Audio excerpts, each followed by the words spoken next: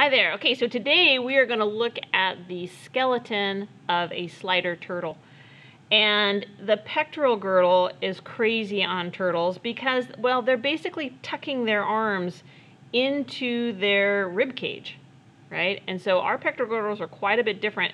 And it makes these bones here kind of confusing if you don't understand what's going on here. So this bone here is the humerus.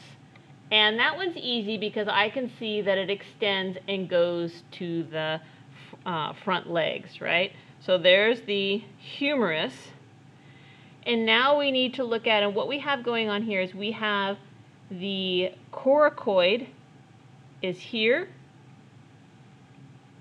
The coracoid is kind of a flattened bone. This is the coracoid on the other arm. The bone that goes back to the vertebrae, that bone is the scapula. And that bone is often tricky to be able to tell what it is on a two-dimensional drawing, okay? So the scapula goes back and is going to touch the vertebrae on the back. So there's the scapula. That just leaves this third bone here, and that is the acromial process. So again, humerus, scapula, acromial process, coracoid.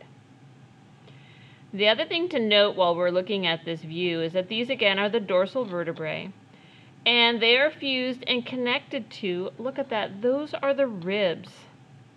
So the shell of the turtle is made up of bone, and it's made up specifically of the rib bone. Okay, if we go now to the pelvic girdle, this one's not as hard and as difficult to see everything.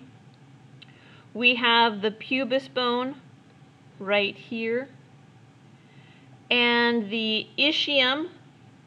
The ischium is what's going back and touching the vertebrae, so this is the ischium, okay? And then the ilium is here. The pubic bone, the whole thing, connects to the femur, okay?